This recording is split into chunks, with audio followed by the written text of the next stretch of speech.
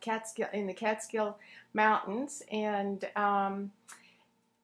nice little town. And it seems to me like there's a lot of people that have this as a destination to come to just to see Dr. Scott Rosa.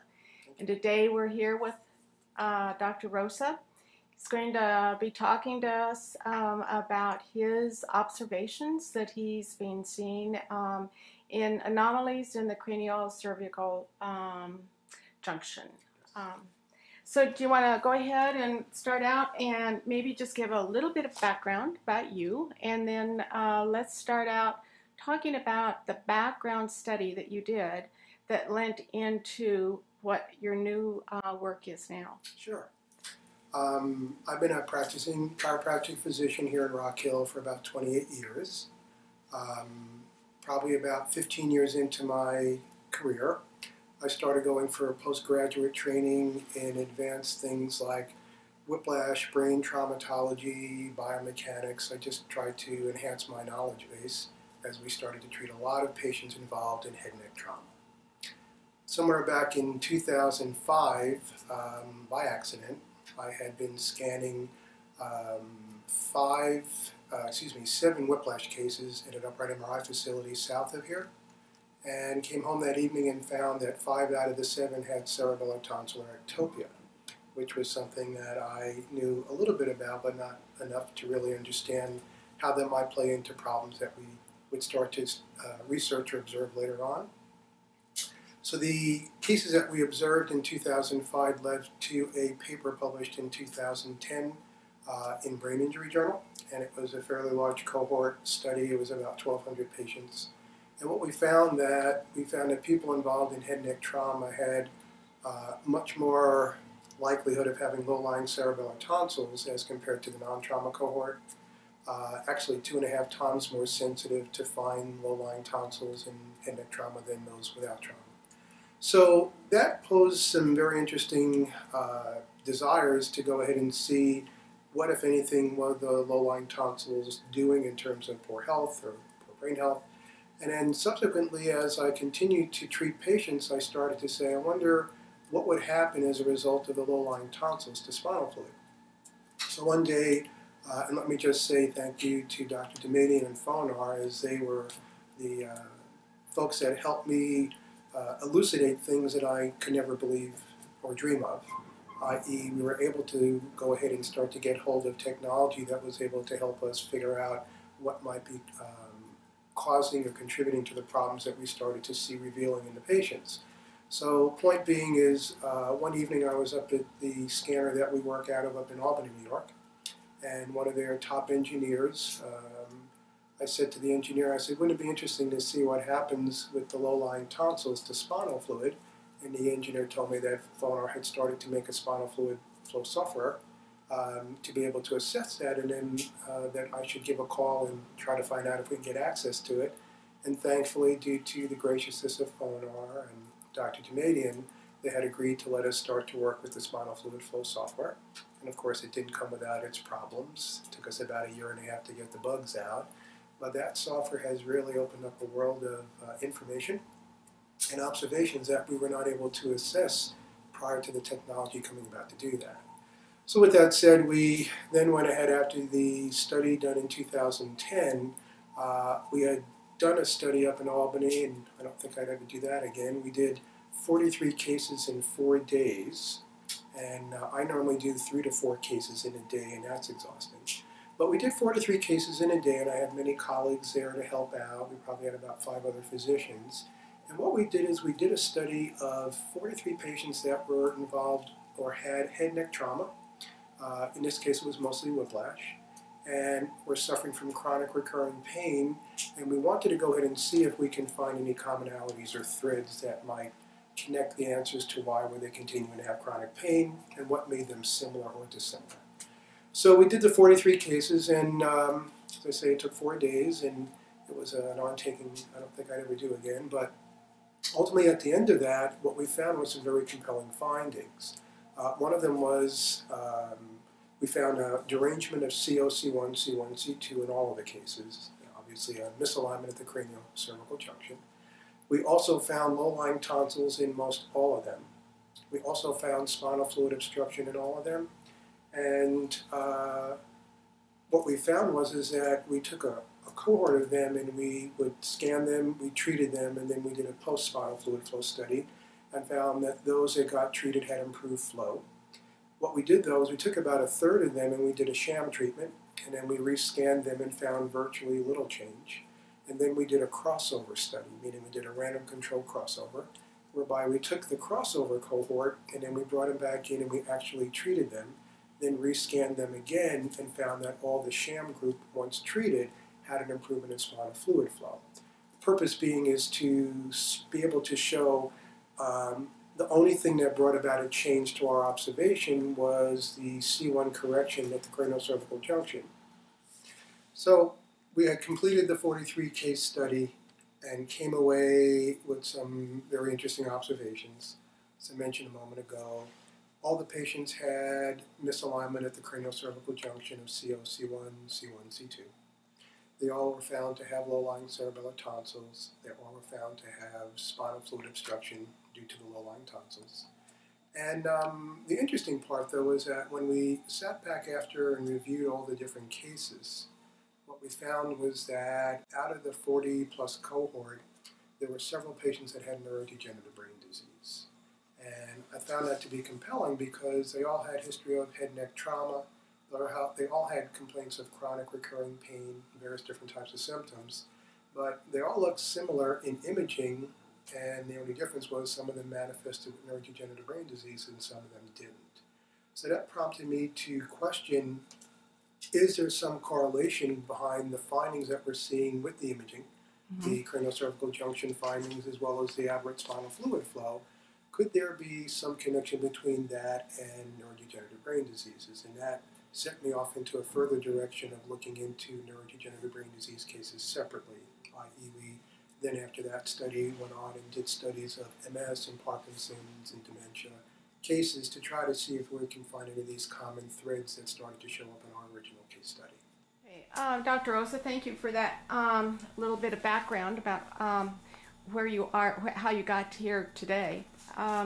So now let's go ahead and start talking a little bit, have a little discussion here about the technique.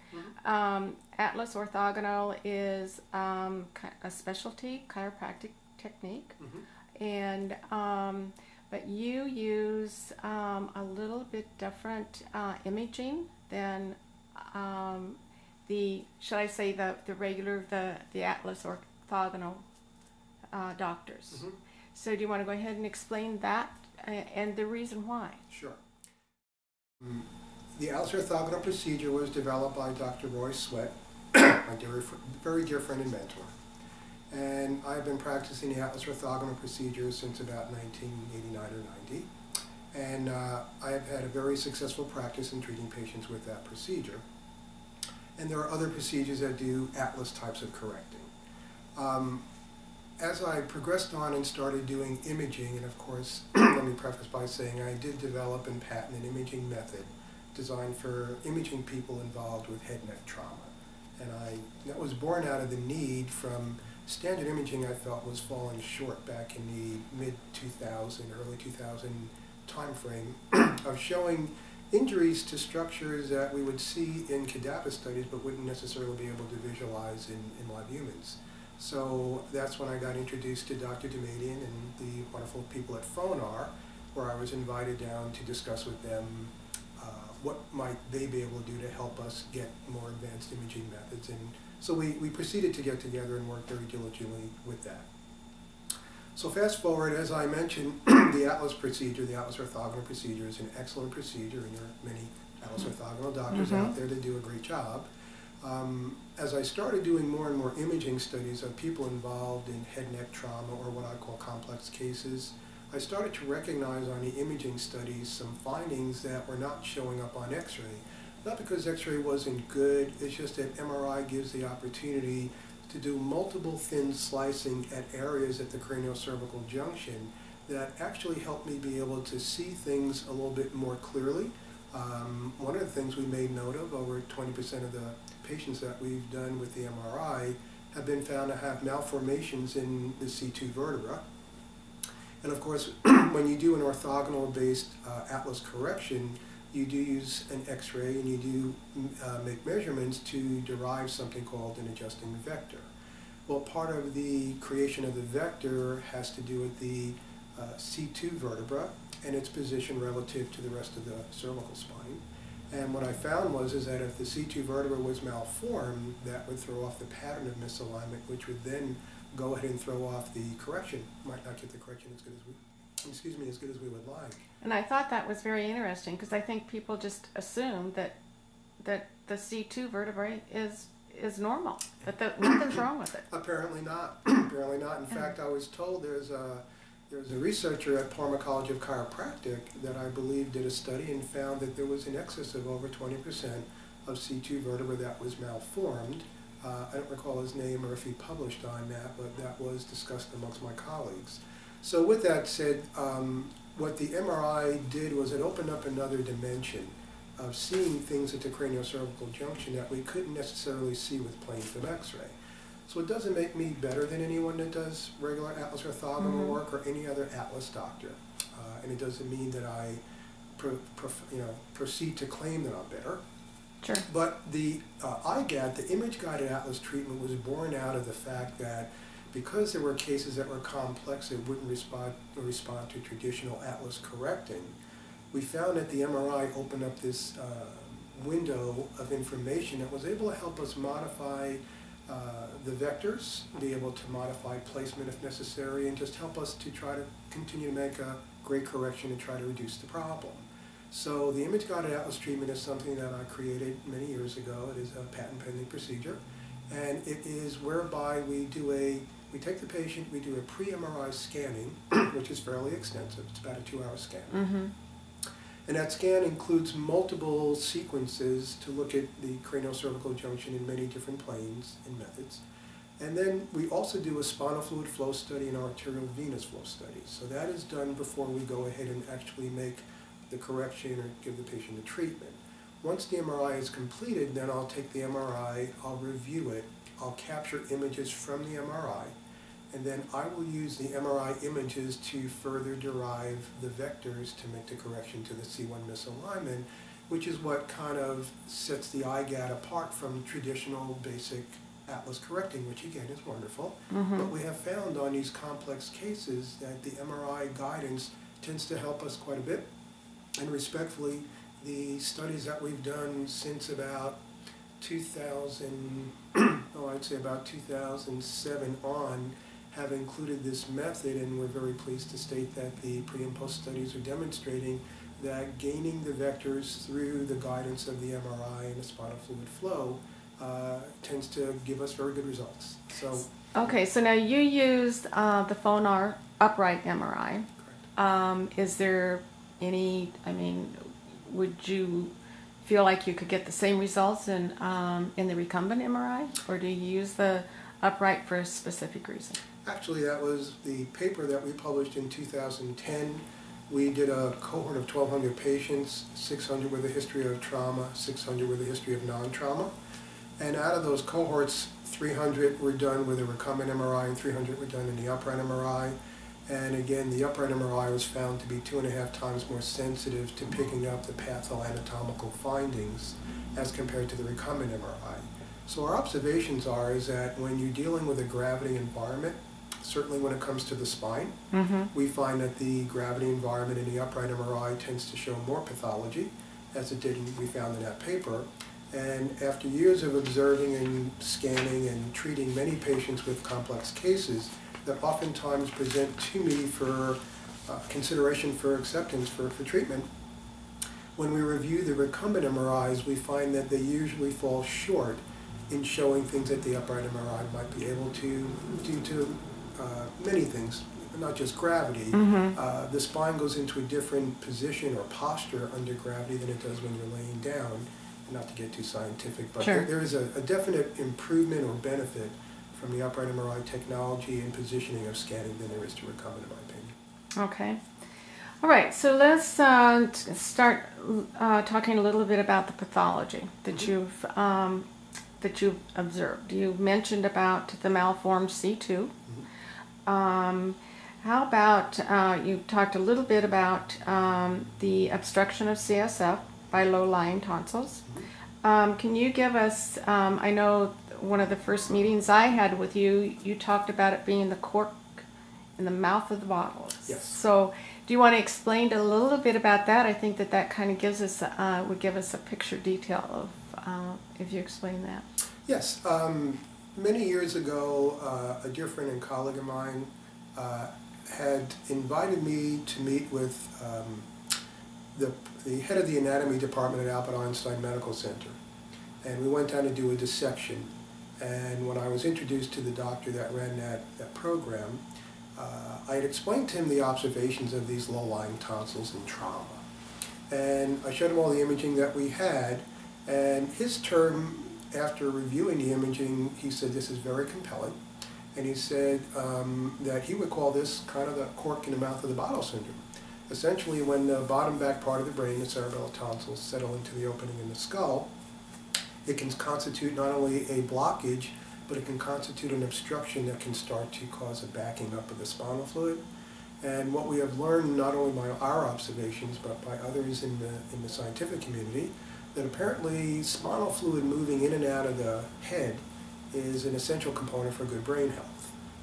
Recently, in the past, I think about a year and a half, 2 years, there's been discussion of something called the glymphatic system. And of course, we've always known that we have lymph nodes in the neck, the armpits, and the groin that are designed to go ahead and filter out toxins.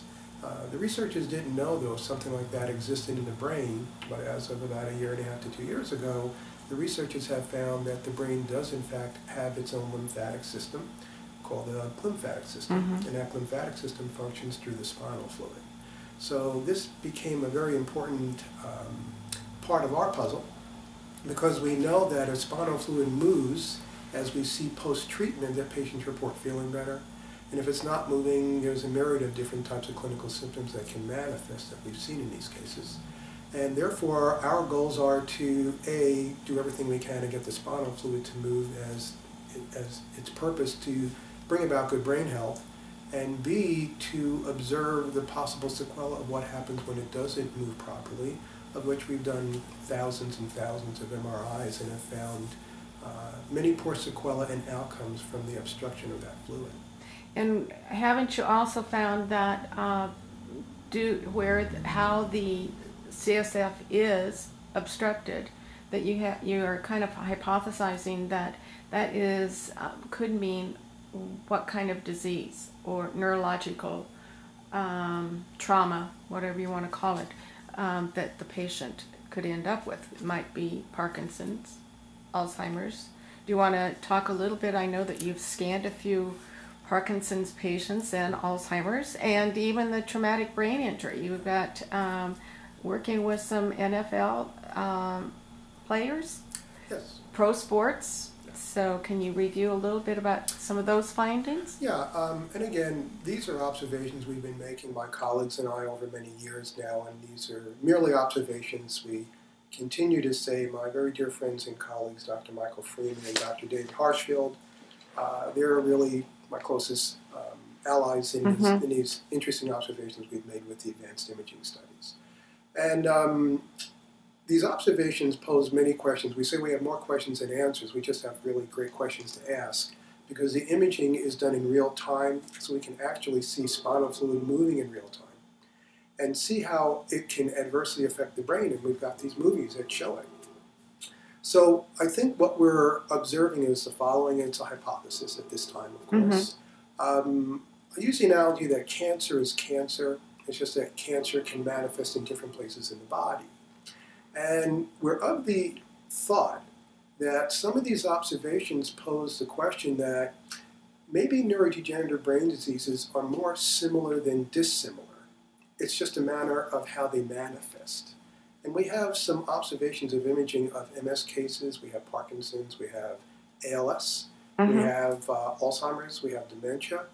And if I put these imaging studies up next to each other, there are more commonalities than dissimilarities. So we are of the opinion that maybe somewhere down the line, when we get more of these questions answered, and we have to go to people a whole lot smarter than I am, in areas that I'm not trained in, like anatomists and physiologists, to show them what we've observed, to see if we pose our hypothesis of what we think is happening.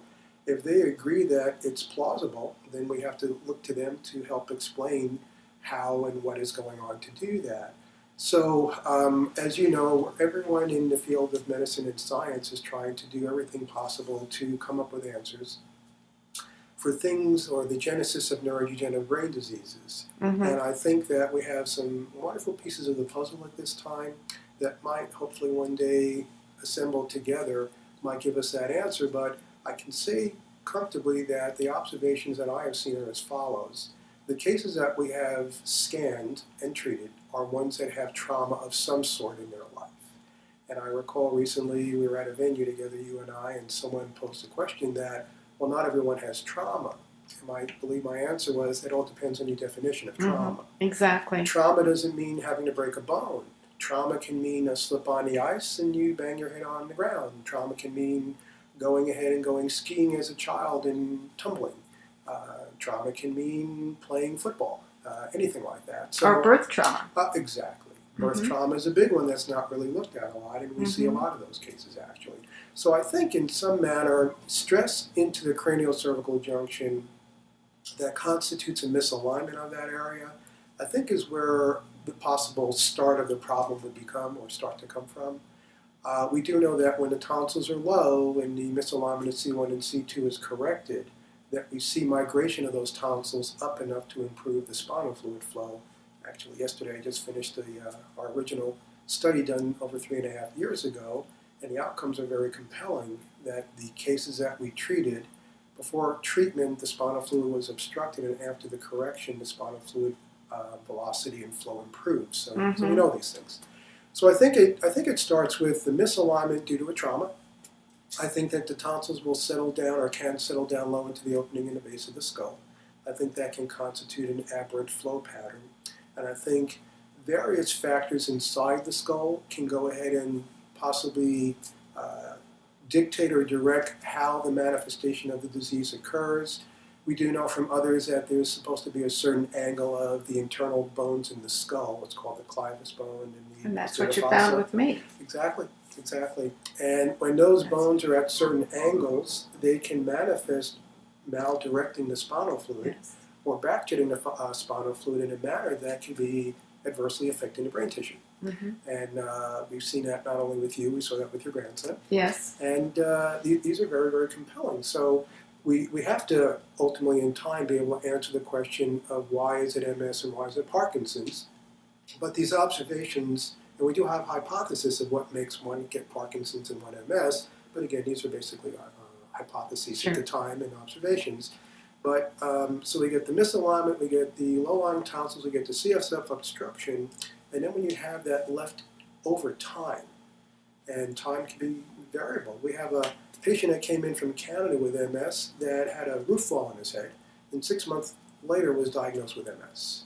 Coincidence? Well, the Canadian government said it's not a coincidence. It, it has nothing to do with it. Sure. But we think that there was some correlation to that. So I think that these observations, and they're getting more compelling by the week, are continuing to yield the idea that the cranio-cervical junction is a very, very powerful area.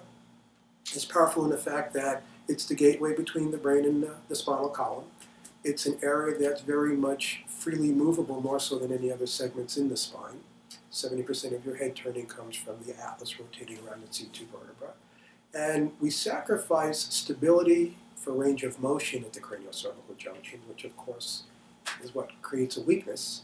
And we think that those problems, when the right risk factors come in terms of how the fluid flows and the angles of the bones, positioning of the tonsils, one being lower on one side than the other, these are all pieces of the puzzle that we think have something to do with the aberrant effects on the brain when those factors are in place.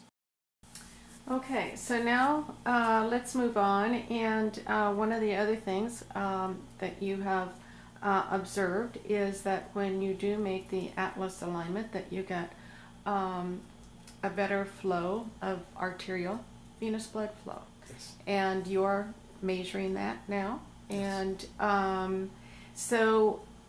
part of that is a mechanical compression. Do you want to talk about that? And then we also have the muscle compression. Sure. So let's talk about that a little bit. Well, the first thing I'll say is that we seem to be discovering things by the month, something that I never looked for 6 months ago.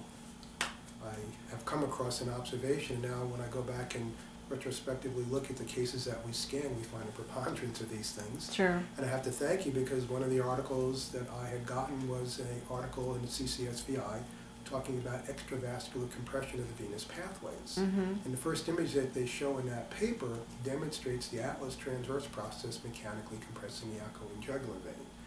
So when I went back and looked at many of our cohort studies, I found a preponderance of a mechanical compression of the jugular vein by the atlas transverse. I found them in some cases unilaterally, and in some cases I found it bilaterally. And I actually went through about 40 or 50 of our most complex cases. That would include neurodegenerative brain diseases, patients with concussion, patients with chronic headaches. And I found pretty well all of them had mechanical compression of the jugular vein by the atlas transverse process. And I think that that is a very important finding. I don't think that many are looking at that area in terms of when brain MRI is performed. Mm-hmm. I certainly know Dr. Harshfield, my colleague and musculoskeletal radiologist, until we brought this to his attention, I don't think he was looking at that either, but once he started to see how many of them we were finding, it's something that he obviously is starting to comment on and realizes the importance of it. Mm-hmm. And why is that important? Well, if one, it's bad enough to have spinal fluid obstruction, because as we know, spinal fluid is what washes the brain and brings good nutrients into the brain parenchymal cells, and also facilitates, or is supposed to facilitate, removal of metabolic waste and toxins. And as you also would know with CCSVI, when you don't get proper drainage of the venous blood out of the head, then you're going to start developing venous toxins, and they have their own problems as well, as you would expect.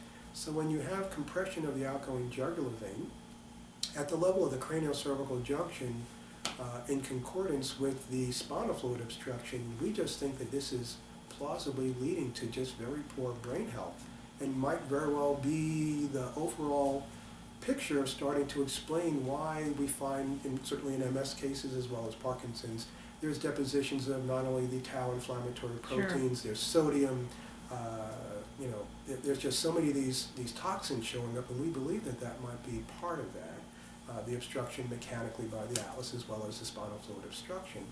So I guess my final point is that I think that all of us as physicians, when we're going to be evaluating a neurodegenerative brain disease case, I think it's important to do the traditional examination and traditional MRI studies, but I think we all need to start looking at that area to rule in or rule out that there isn't mechanical compression of the jugular vein, because if it's something that's missed, it could be disadvantageous to the patient.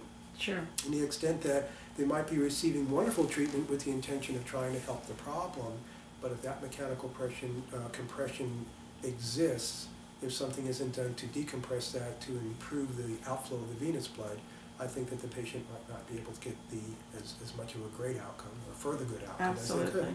Yeah, absolutely. Sure. Okay, you mentioned about that every day you just are finding new things all the time, and I was interested a couple of months ago in a phone conversation, and you talked about finding about the pituitary gland, something that you had not looked at really before, or you hadn't really recognized it. Do you want to talk about this, because I think it's so relative to some of the MS symptoms that people experience. So go ahead. Yeah. So again, by observations, we don't really know something right away. Sometimes I have to look at the image over and over again and just start to look at things that might be different. So we've been getting a lot of not only MS cases, but a lot of concussion cases of late. And many, or a good portion of these concussion cases, sport injuries, are describing hormonal issues. And when I started looking, we had one specific case of a very successful athlete that when I looked at his spinal fluid flow study, I found that the spinal fluid was adversely actually emptying or dumping into the cerebrospinal where the pituitary gland is located. And when I looked at the pituitary gland, it looked as though it was getting compacted or compressed. And I thought that to be of interest, and what we did was we rendered a treatment, and we did a post-spinal fluid flow study. And on the post-spinal fluid flow study, we went ahead and found that the pituitary gland returned to a normal size. It was very compelling to look at the before and after. So what I did was I went back again and looked at the cohort of cases that we have that described changes in hormonal things or hormonal types of issues. And when I started looking, I started to realize there were a whole lot more of these aberrant spinal fluid flows into the Cerebrospinal where the pituitary gland was.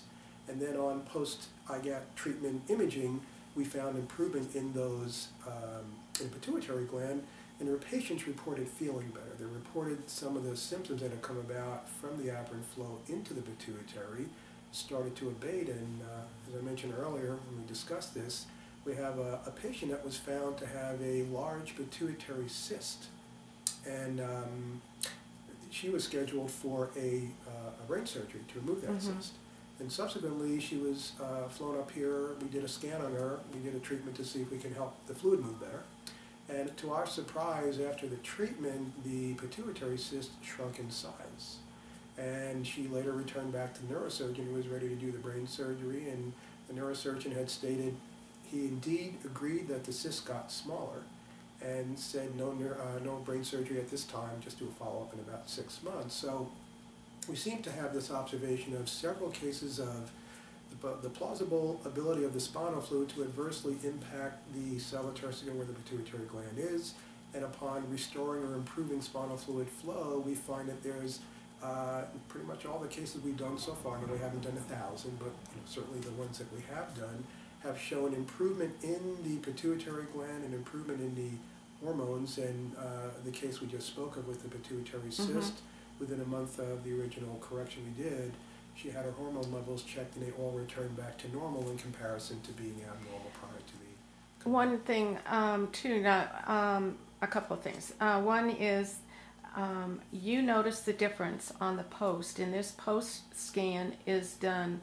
an hour to 2 hours after the first one and after the adjustment, correct? Correct, yeah. And so people understand that we're not talking that these improvements are being seen a month or 2 months later. It's almost immediate, within 24 hours that you see some of these improvements. Yeah, it's interesting.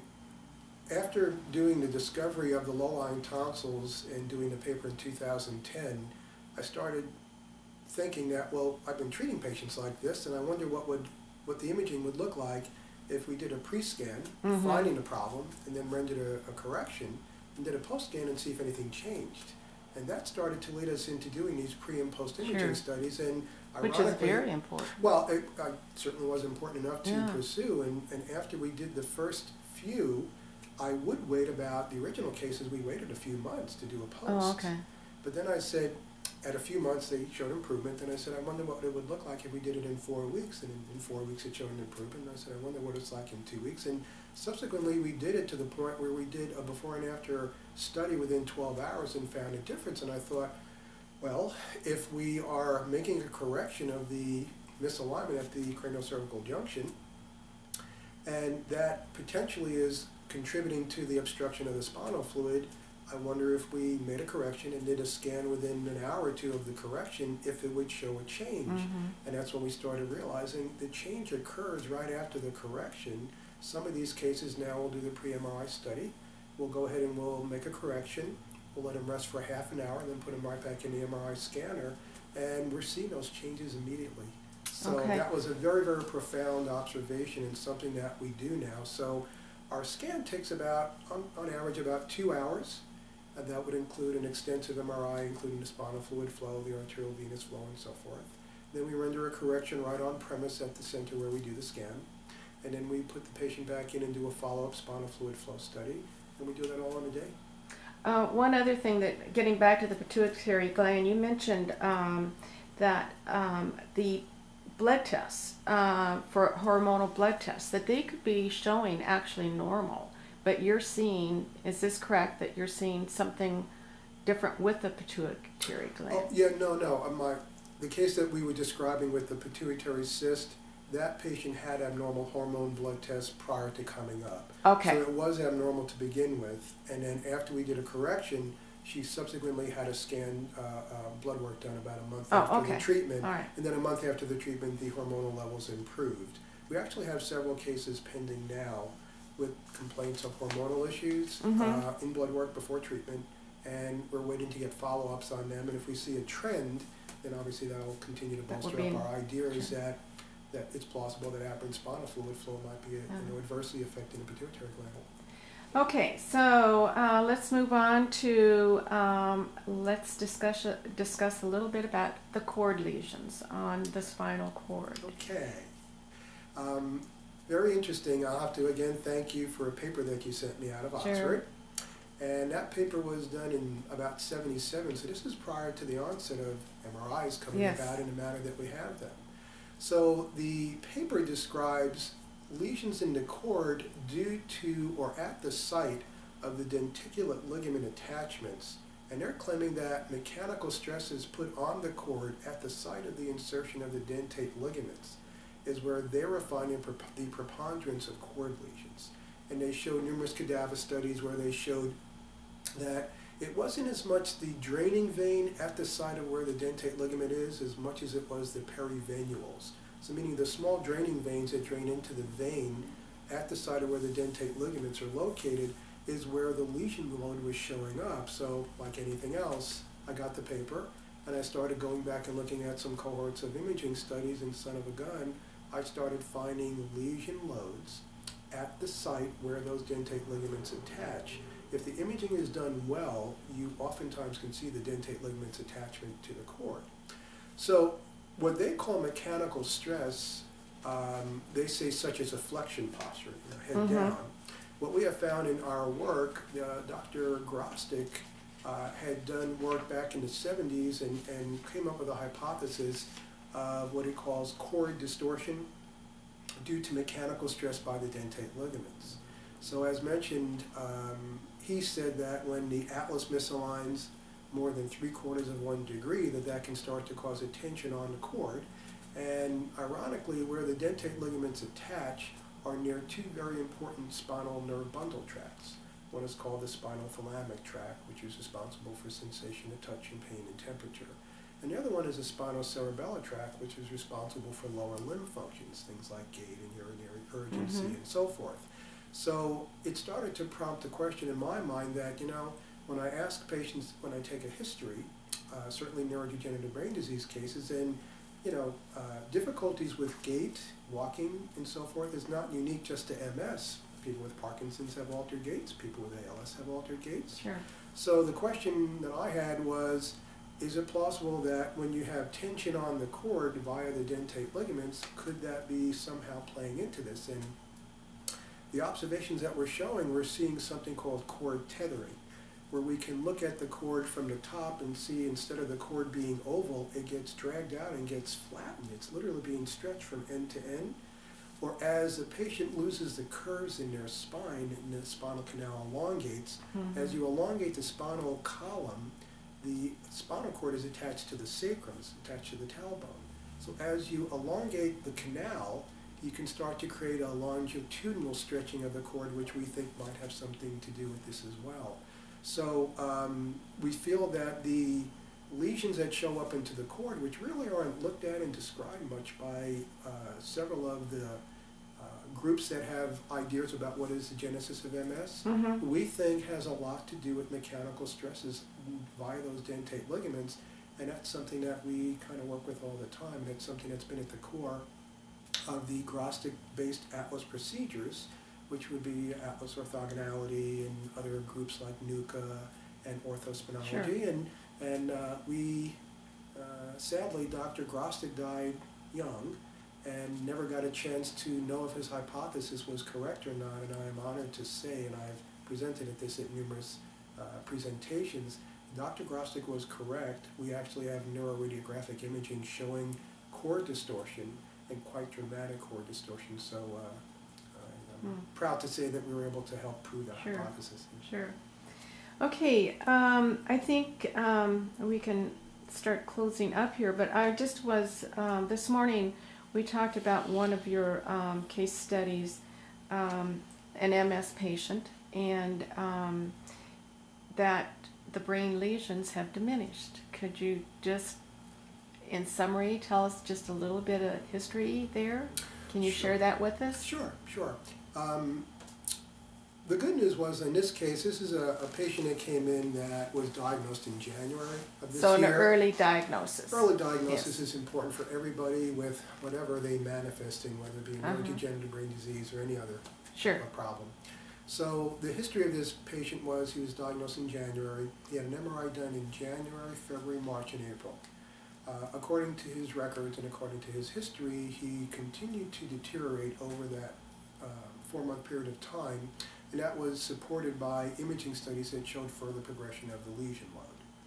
So he came to us in June of this year, mid-June, and ironically we found several things of interest with him. We found that he did have aberrant flow into the pituitary gland. That showed improvement after the treatment, after the correction. And he did explain symptoms that were commensurate with the aberrant flow into the pituitary gland before the treatment. Excuse me. He also had low-lying cerebellar tonsils quite significantly. He had a severe rotary misalignment of C1 and C2, all the little pieces that we've been noticing with other neurodegenerative brain disease cases. So we treated him in June and then sent him back. He lives in Canada. We sent him back to a colleague of mine who's been training with me, Dr. John Baird. And Dr. Baird has been following up with the patient and making sure that he keeps him in adjustment. So within 4 weeks of seeing the patient, we got a phone call here. My secretary said that he wanted me to go check an email out that he had referred to us or sent to us. And in the email was a radiologist report that described, comparative to the last study he had done in April, that the lesion load had pretty much abated, pretty much completely. And I told my secretary, tell the patient to send me the imaging. I don't necessarily believe something until I see it. I thought quite compelling, and I mentioned to you earlier that traditionally we usually do see lesion loads improve within about 4 to 5 months. That's nothing unusual to me. I've been seeing that for many years as a practitioner. But this was the quickest that I'd have ever seen anything like that. And the lesions weren't small ones. They were quite significant ones, and as I demonstrated to you, yes, I saw them, and yes, they were. They were not small. Pretty profound, yes. And nonetheless, he sent the new imaging study, and when I compared the before to after, I was absolutely amazed. Within about 4-week period of time, those lesions pretty well abated. They sure did. And so now, the question poses, was it spontaneously remission or spontaneous remission? Yes. And we've discussed this, as would anyone ask that question, and rightfully so. So as we have it from the patient, within about 10 to 15 minutes post-treatment, the patient reported feeling a positive change. And that positive change continued on, certainly since the correction and up to this day. And while one would pose the question, well, could it be spontaneous remission? The answer that I would have, or the question that I would have then, is that if it's spontaneously remitted, how do you explain that the patient felt better within about a 15-minute time of treatment? Exactly. Are you trying to say that the spontaneous remission coincided with the 15 minutes post-treatment? And I don't know that that is biologically plausible. So I can only say that we can only go by the imaging studies. The imaging studies after treatment demonstrated improvement in spinal fluid flow. It demonstrated just an overall better environment for brain health. And the patient reported within 15 minutes feeling better, and that subsequently has continued on to this day. And another observation, and again, it's just an observation, in this patient's imaging, there looks to be a large lesion that almost looks like a small hole, and that completely abated. And now my questions that I pose to myself is, as we've all been following the concussion venue and the chronic traumatic encephalopathy, which apparently, according to the scientists, state that when they do the dissection of these poor injured athletes that might take their lives or die from chronic traumatic encephalopathy, when they look at their brains, they say it kind of looks like Swiss cheese. I'm almost wondering, we saw a hole somewhat in the brain of this patient we just described that did abate, but I'm almost wondering, is chronic traumatic encephalopathy a long-term sequela of cerebellar tonsillar ectopia and the things that we're observing? And I don't have that answer. But if there is a nexus or a connection, the answer again would be to go ahead and it's been my passion all along. I think that contact sport athletes should be screened off season to try to identify any of these potential risk factors, meaning biomechanical weaknesses, aberrances, aberrant spinal fluid flow that could possibly, in the wrong environment, such as getting a concussion, lead to further or more progressive changes that could be becoming part of the long-term sequela that might become chronic traumatic encephalopathy. And I bring this topic up because I'm sad to say of late we're getting a lot of concussion cases, and we don't accept everybody. Obviously we do a screen to see if we think we can help. Some of the cases are of people, and it drives me crazy, we get emails by the week now of parents of children ranging from 8, 9, 10 years old up to early 20s. And they'll describe about how their child had 3, 4, 5 concussions, and I'm questioning, why did it go on after the first one? And I think there's kind of a disconnect. I think that, and it's no fault of anybody, I think that this is why we want to publish and get our observations out there. I think that I just had a case recently of a chiropractic physician that sent me a email stating that he just treated a young man that had a concussion. The young man was feeling better, and asked me, do I think he should return to play, because the medical doctors are saying that he's okay and cleared to go back. I said I would never send a patient back to return to play unless I had at the minimum an x-ray of the neck to see if there's any of these biomechanical weaknesses or findings that we feel increase their risk for further injury if they were to have another trauma. So he did take one view of the neck, and then I looked at it, and there were 2 areas of suspicion. And I called him back and I said, you really need to go ahead and do a flexion x-ray, an x-ray with the head and neck bent forward. I said, because that will rule in or rule out if that area is stable or not. When that patient went into flexion, and I think he's a young teenager, when that patient went into flexion, there were 4 levels of listhesis, meaning 4 cervical segments move further forward on top of each other, kind of stacked, in a manner that proved to me that there is no way in heck that patient should return to play no matter what anybody thinks. That is a biomechanical weakness, and that's what we're finding with many of these repetitive concussion cases. We're finding the spine after the first concussion might yield an injury, and that they're looking at the concussion portion and they're not looking at the cranio-cervical junction or the cervical spine. And I don't think you can hit the head without in some manner plausibly influencing the cranio-cervical junction in the neck. So I think that they need to continue to do the concussion evaluation as they do, and they do a great job of that. But I think that without bringing in an assessment of the cranio-cervical junction in the neck, I don't know that they're getting the complete picture as they probably could or should. And I think if they had a better assessment of the cranio-cervical junction in the neck, we'd see a lot less players returning back possibly too early or too quickly. And we probably can make the game safer by finding ones that had an injury that should never be able to go back again. You know, we have several high-profile players that had 1 concussion and should have never went back to doing their sport ever again, but were encouraged to do so because of necessity. So. Okay. Lastly, you briefly mentioned there about publishing, and that's one thing I think since our introduction I've been saying, okay, when are you going to publish? When are you going to publish? Because and you've been very dedicated to making sure that your T's are crossed and your I's are dotted, which has been, I do have to say that that's important. So could you let us know, can you share with us a little bit about when you are looking towards publishing your first paper? Sure. Let me say that the reason of the cautiousness, I'm thankful that, again, I have a great team of colleagues that are part of our project of research. And one of them is a dear friend and mentor of mine, Dr. Freeman. And thankfully, Dr. Freeman is a forensic trauma epidemiologist. And if you want to know about things that happen in a portion of the public, you go when you have an epidemiologist involved in your work, because the epidemiologist is the one that keeps you grounded You know, it's one thing to say I observe something, but it's another thing to say, is that observation, you know, a rare bird, or is it something that really makes sense? So Dr. Freeman has continually kept me in check to make me understand that until we have enough data collected, that the observation means something. You know, anything more than using the term observation is speculative.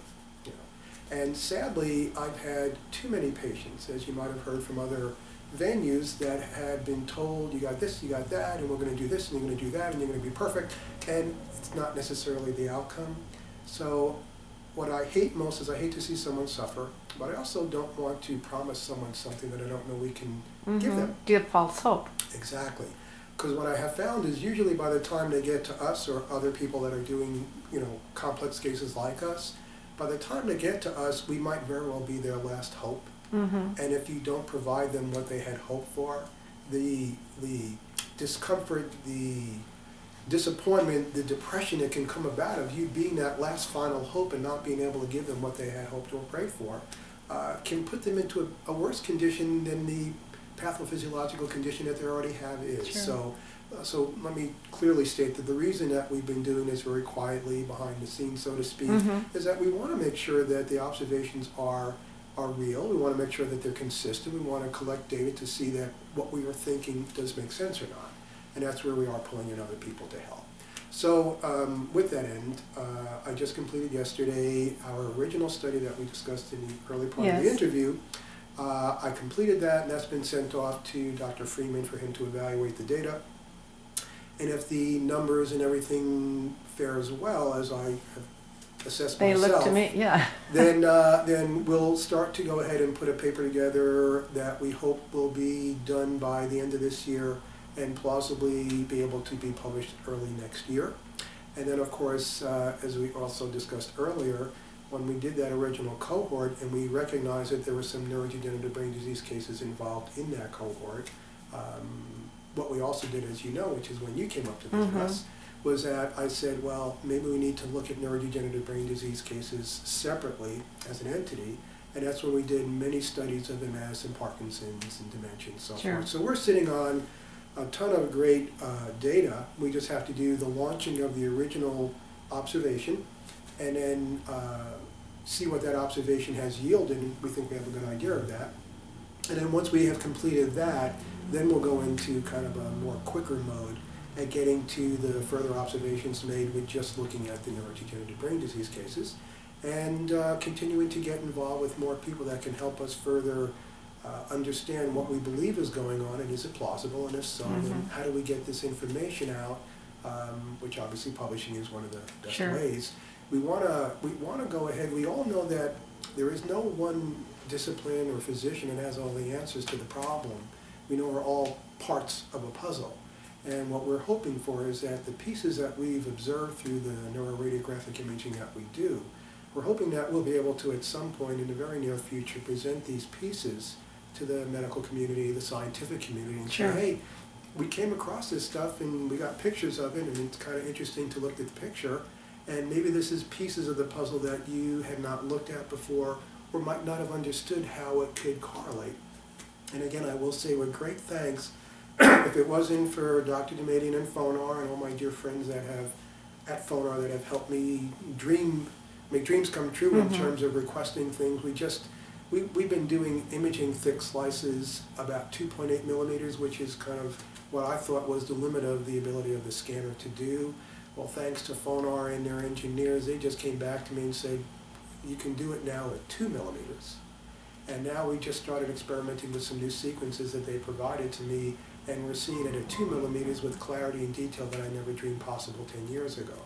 So, so again, the hopes are, and again, thanks to them for helping with the technology, because as Dr. Demadian put it in many of our conversations, when he went to med school, and figure 1960-61, he always tells me the story that he was asked by one of his professors to go do a spinal tap.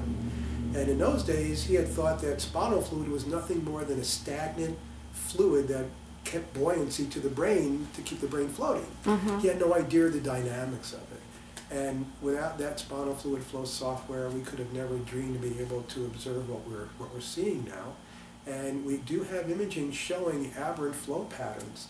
We have imaging showing aberrant flow patterns eroding the internal bone of the skull. Yes, you do. And we also Yes, have, I've seen those. and we're thinking if it can erode the bone in the skull, it can't be too healthy if the aberrant fluid patterns hit or impact the brain or brainstem. And of course, we now have imaging over many years demonstrating the aberrant flow impacting the brainstem and the brain. And when we look at the static imaging of where the fluid was hitting that tissue, we see lesions. Yes. So now the question is lesions due to solely autoimmune, or is there a mechanical component? Is there aberrant hydrodynamics? And we think it's a combination of all the above. And back to the original statement, cancer is cancer. Just a matter of where it manifests in the body. Maybe what we're looking at is a similarity of neurodegenerative brain diseases, just a dissimilar manner in which they present. What they present, Yeah. okay. Yeah. Well, Dr. Rosa, thank you so much. I certainly appreciate you spending the time this afternoon, and really appreciate all the work that you are doing for the patients with neurodegenerative brain disease. And look forward to seeing the paper published and your continuing research. Every time I talk with you, you've got new observations that I'm just amazed with. So thank you very much. Thank you for the opportunity to present today. And I'd also like to add at the end that there are, because of the fact that there are so many people that are suffering, we're trying to do everything we can as efficiently and quickly as possible. I don't want it to be thought that I'm trying to preclude people from having access to something that can help them. Sure. We've learned from others. We don't want to give something out that we don't know fully and fully understand at the moment. So I'll leave you with this. One of my dearest colleagues involved in our project is a emergency room physician over 50 years, Dr. Jack Carlton.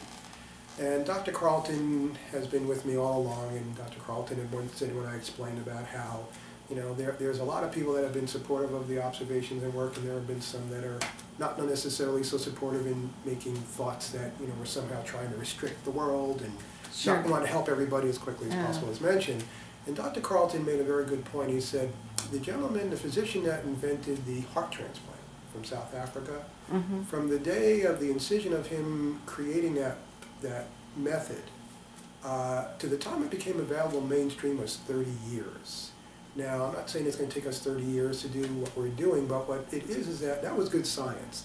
Obviously, to go ahead and put a heart, or take a heart out of someone and put a new one in is a very complex thing, and he wanted to make darn sure that the people, not only that what he was doing was effective, but that the physicians he was going to train on any given day can do the procedure with accuracy and detail. And that's kind of where we're at in this concept with the IGAT. I'm starting to train some Atlas doctors. Again, I don't preclude any Atlas doctor from treating anything, but we request that they don't use our name and say that they do what I do, to the extent that we are using the MRI to guide that. So our hopes is to continue the research, monitor the observations, publish the data, and then train the doctors sufficiently to be able to do this in a manner that we keep the successes as good as possible, and make sure that we're doing what we believe we should be doing in a safe and proper manner. So I appreciate it. Okay, well, absolutely. Well, thank you again.